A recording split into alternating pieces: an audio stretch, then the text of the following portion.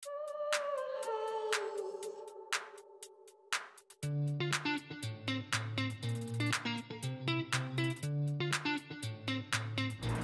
everyone! Welcome back again to my YouTube channel. It's me again, Michelle.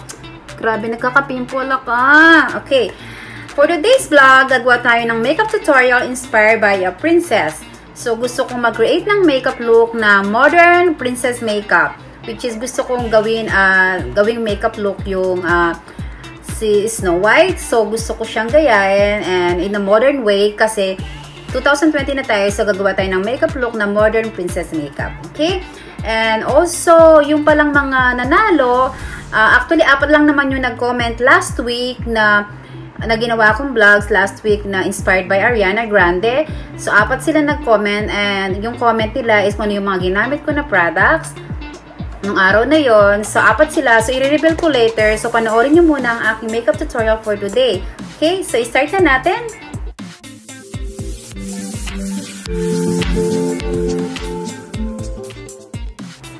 So, unahin na natin yung ating setting spray. Gagamit ako ng MAC setting spray before i-apply yung ating Prep and Prime makeup base. So, ito muna. So, ngayon gagamit ako ng Prep and Prime na Natural Radiant na Pale Yellow ng MAC. So, gustong-gusto kong gamitin to before i-apply ko yung foundation.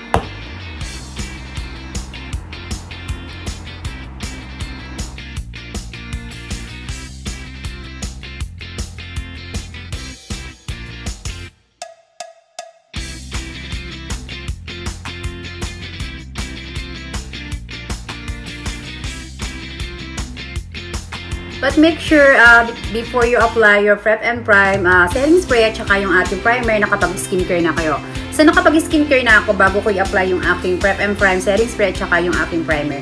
So, after that, gagamit ako ng Pro Longwear Liquid Foundation ng MAC. It's NC20.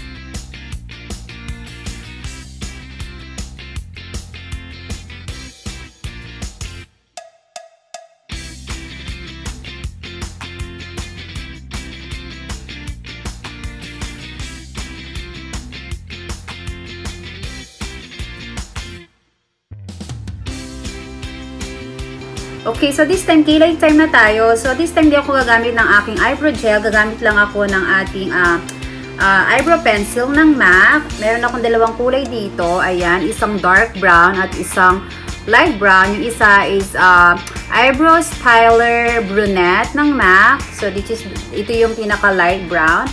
And then, itong dark is spike.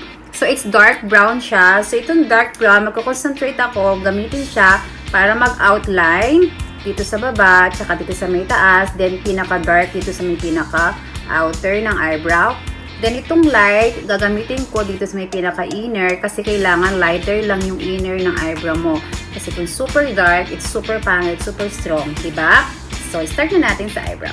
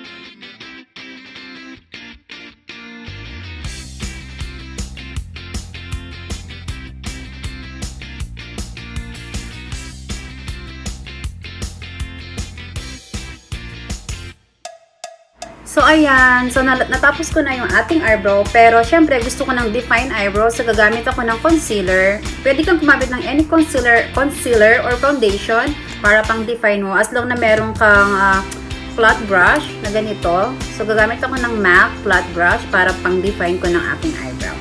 So, naglagay lang ko ng konting concealer dito sa kamay ko. And then, gagamitin ko to para pang define ng eyebrow.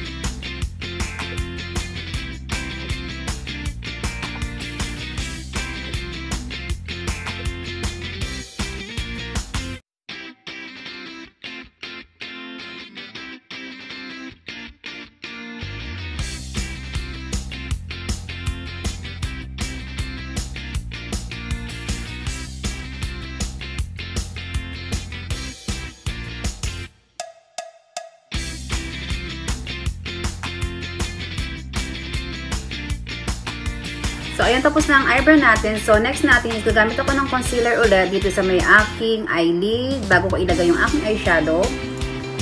So, ito yung gagamitin kong primer sa aking eyeshadow. Ganyan lang.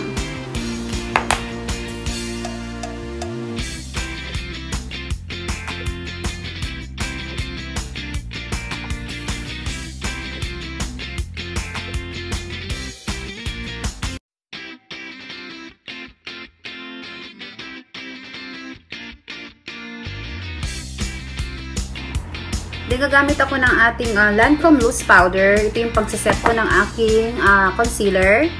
Kailangan mo talaga maglagay ng powder or setting powder pag after na paglagay ng primer. Ilalagay ko lang siya. Then,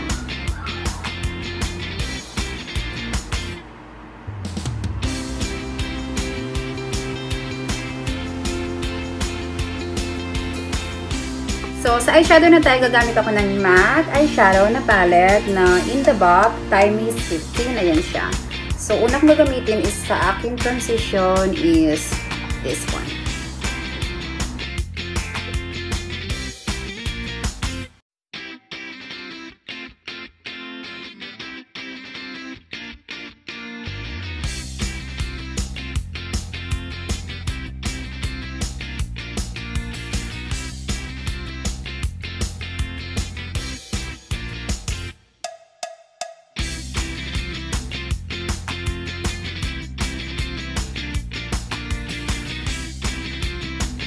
So, tapos na tayo sa transition, gagamit ako ng darker color, itong kulay na to, dito rin sa may pinaka-crease ko. So, I'm using 224 brush, blending brush.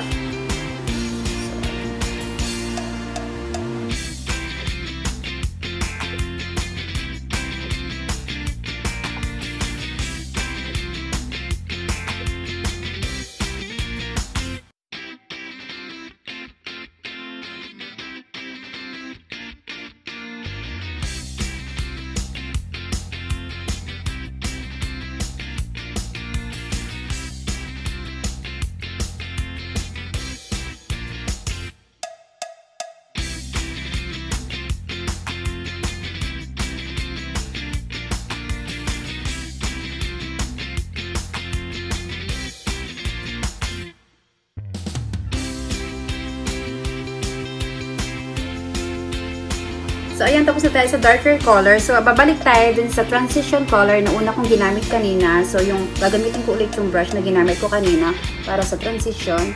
So, mag-concentrate lang ako dito sa may pinakataas. Saan ako naglagay ng darker color.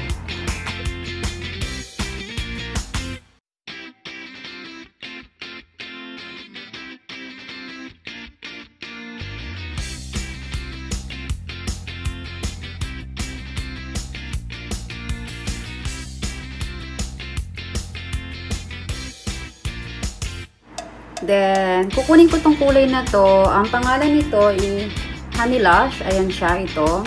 Ilagay ko dito sa pinaka-aking inner lid.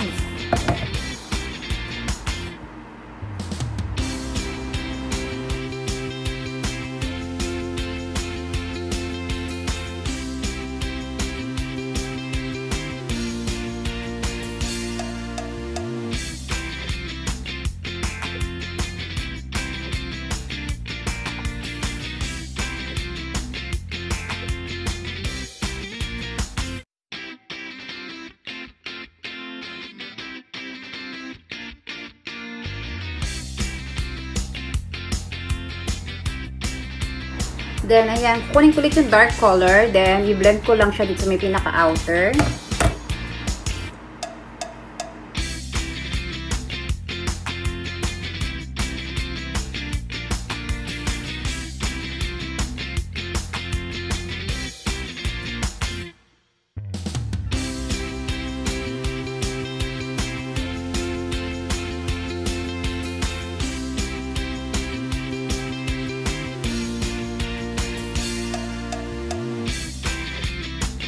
Then, after nun, gagamit ako ng kulay na super light color. Ito yung color vanilla. Ito siya.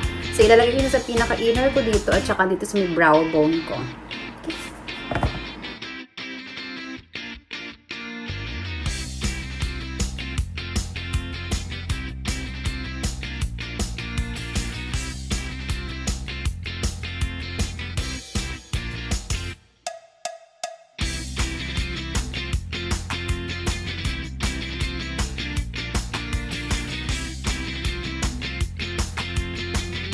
Ayan, so tapos na tayo sa ating eyeshadow. So, gagamit ako ng eyeliner ng MAC. It's a Brush Block Brush Stroke 24-hour eyeliner.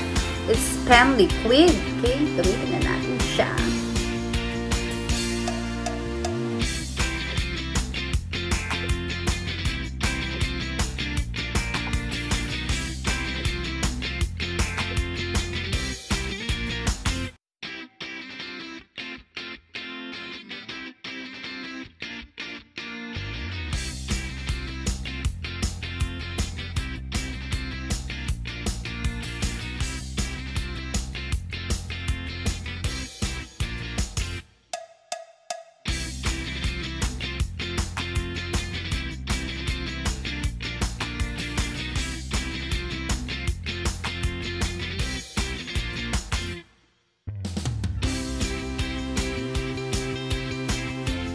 Ayan, so nakapaglagay na ako ng aking eyeliner and nilagay ko na rin yung aking lashes off cam. Ayan.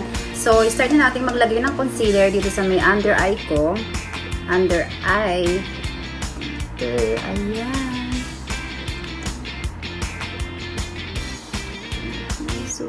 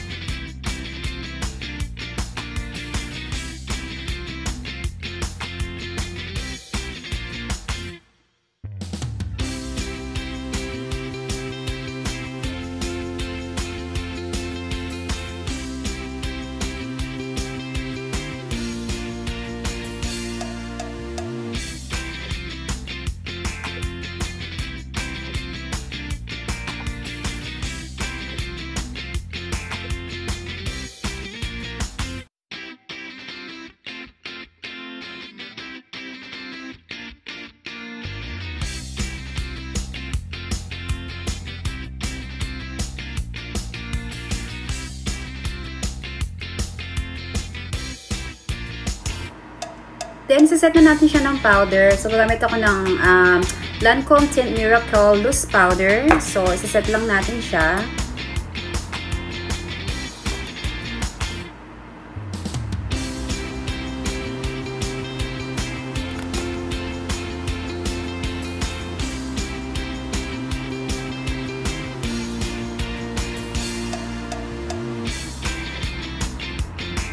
So, kukuha lang ako ng powder brush. Ang gagamitin ko is 150 ng na powder brush.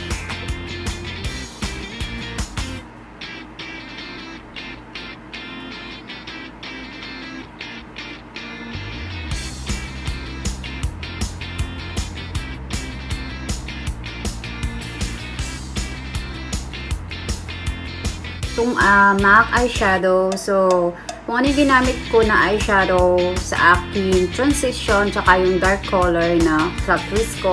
So, ito, tsaka yung dark, mix ko lang siya, ilalagay ko siya sa may under eye ko.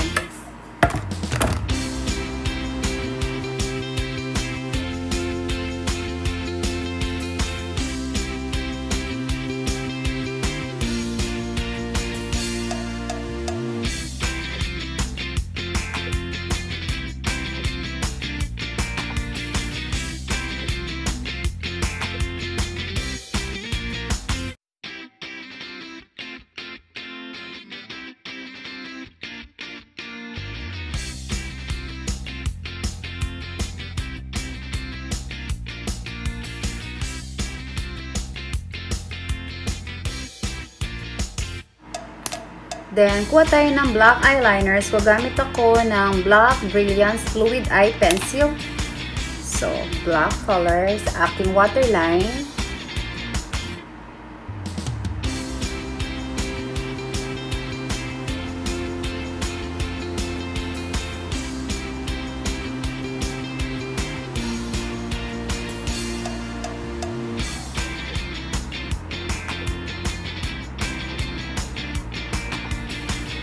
Then, gagamit tayo ng mascara. So, gagamit ako ng MAC Extended Play Last Mascara na black color.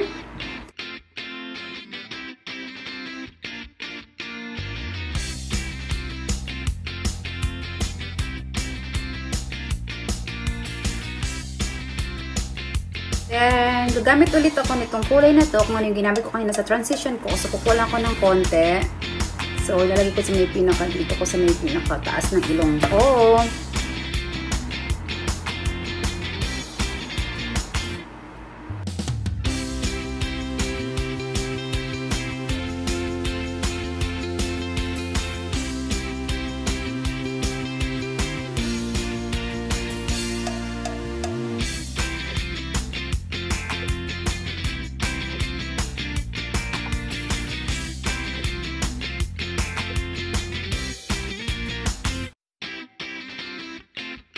Then, sa aking eyeshadow, gagamit ako ng Shine Delight.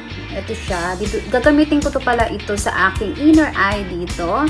So, ito yung Dazzle Shadow ng MAC. So, kuha lang ako ng bullet brush or pencil brush. So, shiny siya.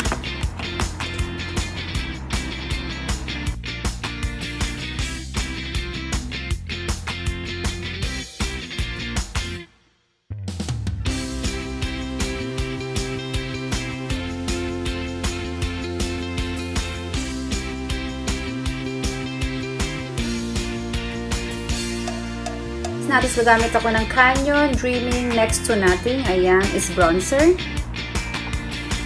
Using my powder bronzer brush.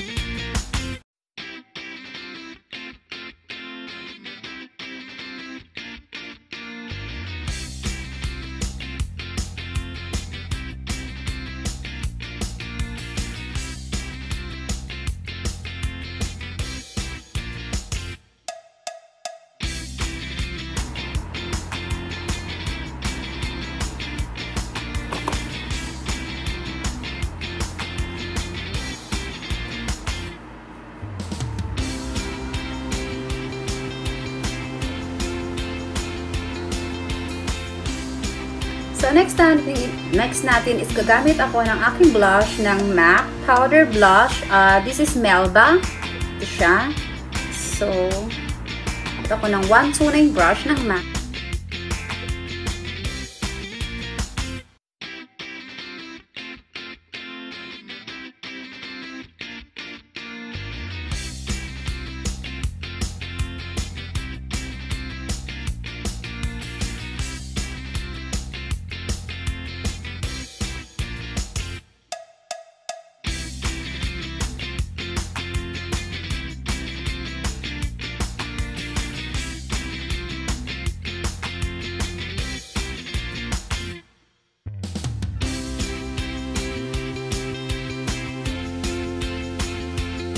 Okay, so highlighter na tayo. Aray. Okay, so highlighter na tayo. So, gagamit ako ng Extra Dimension Skin Finish ng MAC. It's a Soft Frost. Ayun siya. So, gawin natin sa ating highlighter.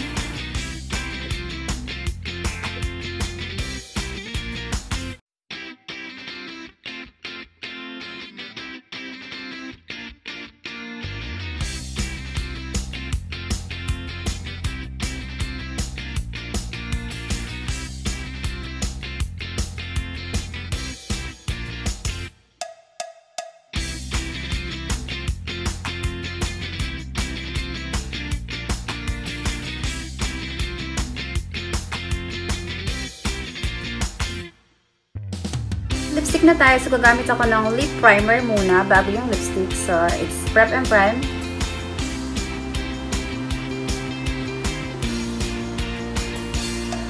Ayan.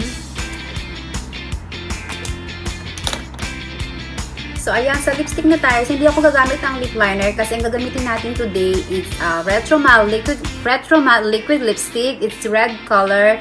So, it's Fashion Legacy ng MAC. Ayan siya. Super red niya. So, ito yung gagamitin natin sa ating lip. It's matte finish.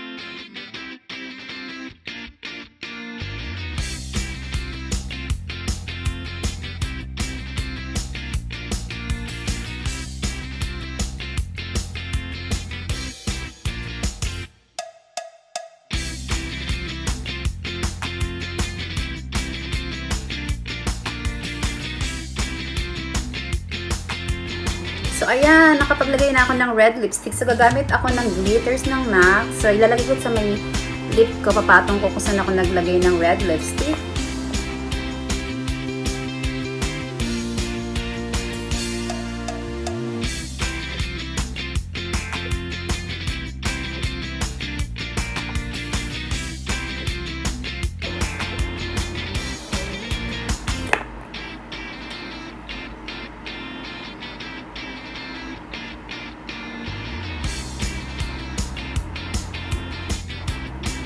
So, balikan ko kayo, mag-aayos lang ako ng aking buhok.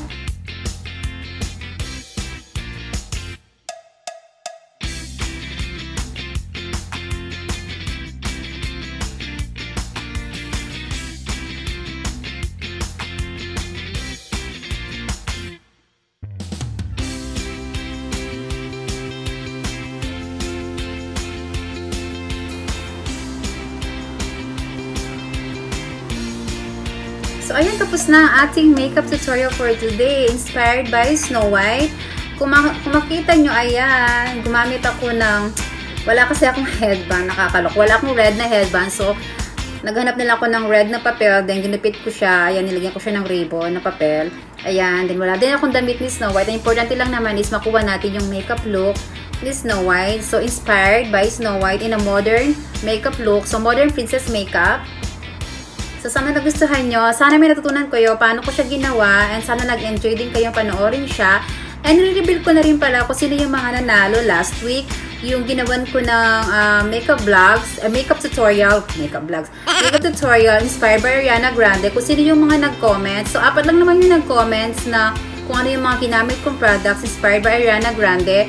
So, 4 sila. So, number 1 is Merarcy Dairy. Then, Emma Kabila, Seth Benaventura, and Anir Cruz. Yay! Congratulations sa inyo 4. So, message ko kayo later sa comments or maybe kukunin ko yung contact number nyo and address sa mga taga-Pilipinas kasi hindi ko pa alam paano ko siya papadala sa inyo kasi lockdown. And kung may uuwi na lang, then kukunin ko yung address nyo and yung telephone number para ipapadala sa inyo at kung uuwi din ako. Okay? Thank you so much sa lahat na nanonood sa inyo at sumusuporta sa akin. At ganun din naman ang gagawin ko sa inyo. And sa mga di pa subscribers sa inyo, please mag-subscribe na kayo. At the same time, please like and comment down below kung meron kayong mga any suggestion or comment.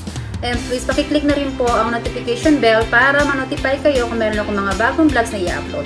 Thank you so much sa lahat ng nanonood. Bye-bye!